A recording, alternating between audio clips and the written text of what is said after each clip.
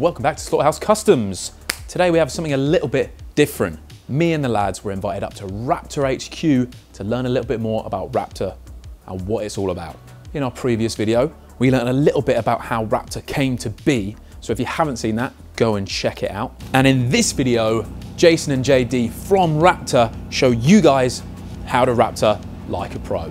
So without further ado, let's check it out. Ooh. We made it to Raptor, the training centre, but I need my colleagues. Lads, oh, there we go.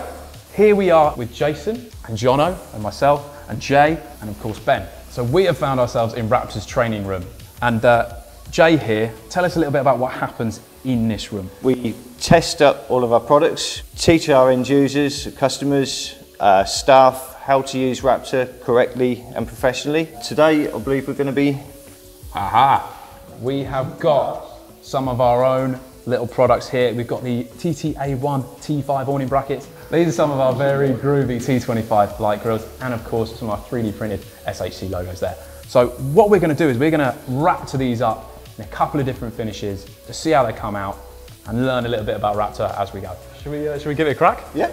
Go on. All right. So here we are. We're going to be prepping, and of course Jono and I watch the other video. 6 Ps. Prep, prime, paint. How are we going to prep up these bits? First thing that's really important, before you even think about taking an abrasive or a sander to these panels, you need to make sure they're thoroughly cleaned and degreased. Reason for that, if you're leaving those contaminants on that panel, you begin to sand them, all you're doing is working that grime into the substrate, can create further issues later on down the line. Right, so let's get this sanded then.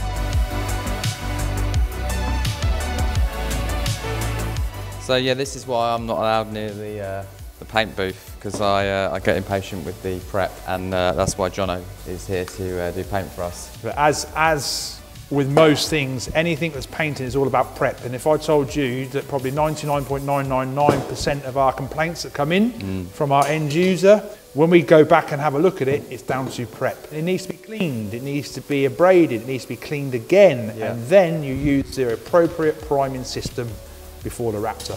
Once you do that, it's bulletproof. You know, it's going to be on there for a long time. Yeah. And as we've said before, prep, degrease again. First, let's spray up these plastic bits and bobs. What are we doing now, Joe? We're going to wipe them down again. Of course. Just to be sure.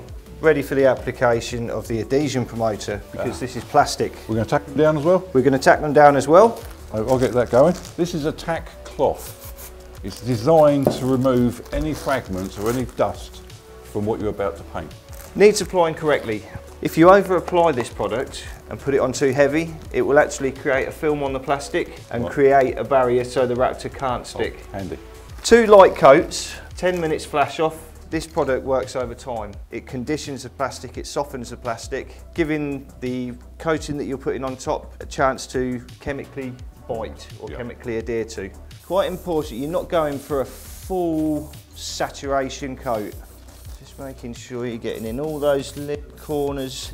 I'm sorry, you might have done this before, Joe. Just a few times. So we're now at the stage where we're going to mix and paint, is that right? That's right. The adhesion promoter's in there busy doing its work. Yeah. So we're going for a nice, fine, plasticky texture. We're going to use a HVLP spray gun. What we're going to do is mix our Raptor. Because it's quite a small tip size for such a thick product, we're actually going to reduce the Raptor with some fast thinners. 3:1 mixing ratio, 3 parts Raptor, 1 part hardener, 15% thinners. And your cups tell us this as well, don't they? They do. You've got 10, 20, 30. Give it a thorough mix. Just make sure you've got a real nice homogeneous mix there. It's all thoroughly mixed together. Mixing's pretty important. It's all about the prep. It's all about the prep. I think we're ready to go. So we're going to apply this Raptor 1.6 gun primer gun. First coat, we're going to go for some nice wet application, full coverage. Then we're going to let it flash off for 30 minutes. We'll then go back in and go for our texture coat, or our glory coat as I like to call it. Nice. Let's do it.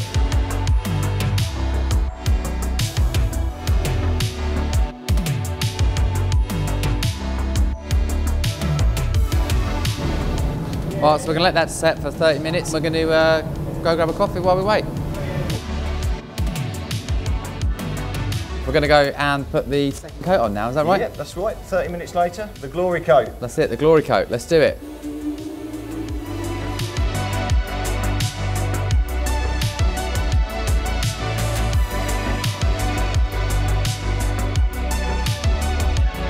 Job done. So we'll go have a look, shall we? You can see how that change in application, distance away from it, the pressure was dropped.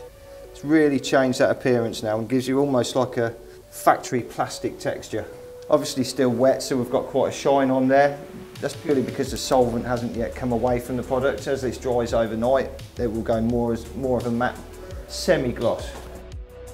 Right, let's let these dry off and get on with the metal bits. Raptor 2K epoxy.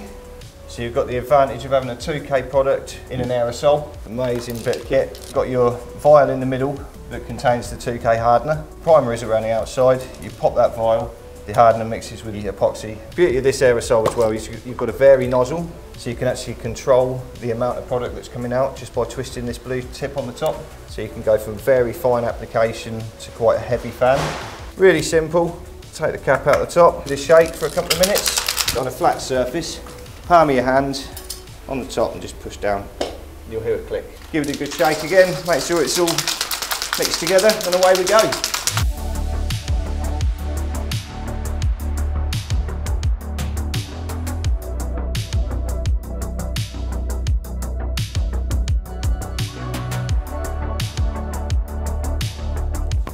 Excellent. Right, we'll give that 10 more minutes. Give them another coat, make sure we've got some good protection on there. Absolutely. 30 minutes flash off then, and we're ready to hit it with Raptor. Fantastic. Right, we're now going to set up the gun and get the Raptor mixed up to get the first coat on. Slightly different texture this time. So we're going to change our gun out from a 1.6 tip to a 2.5. We're going to have a lot more product delivery. But the beauty of this tip is we're not going to need no thinners this time. So purely 3-to-1 mix straight out of the gun. Oh, there's a bad boy. That's a big one, isn't it? Yeah, there's a bad boy. So what sort of finish are we looking at getting with this? The finish we got earlier was quite a fine stippled finish. Yep. This finish is going to be more like your powder coat, more like the appearance of an orange peel. It's nice and smooth, Yep. just little bumps here and there. 3-to-1, no thinners this time.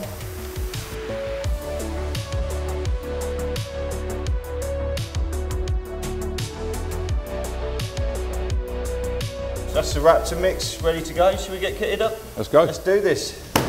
Right, so this one we're going to set the gun to 2 bar. Yep. Pick the groove on, and away we go.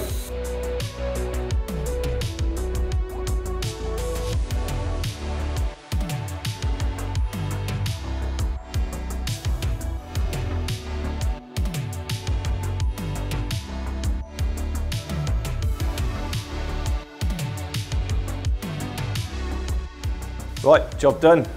30 minutes later, cooled down nice and dry, nice and handleable. Let's go and take them out and have a look. So look at that. Excellent job. Two different textures there. Yeah. Just purely by changing the tip size of your gun, a little drop of thinners, you can really see the difference you can achieve. And anything in between also. Just by tweaking your pressure, distance, make it work for yourself. Yeah. Raptor's very user friendly, really easy to use. Look at that, even when on the stainless steel, sealed really nicely all around the edges, everything's just been coated in it, just giving you that extra layer of protection. Bosh! Here we are. Guys, would you care to join me? So this was SHC teaming up with Raptor to come down and Raptor some of our really cool stuff and get a better idea about how it's done, the ease of it going on, what it can do to your stuff at home. So yeah, there you go. Thank you so much. It's been an absolute pleasure. I hope it's been productive and you've learned something, seen what Raptor can do and see how easy it is to use. The textures, finishes you can achieve are endless. Absolutely. So guys, let us know what your experience with Raptor has been. Send us some pictures, get it down in the comments below, let us know what you think. If you want to get any Raptor, follow the link in the description below. You'll find out how to do that down there. There it is. Hey guys, like, subscribe, and we will see you in the next one. Cheers. It's out there in the ether. That's what's been flying in my ear. Ugh.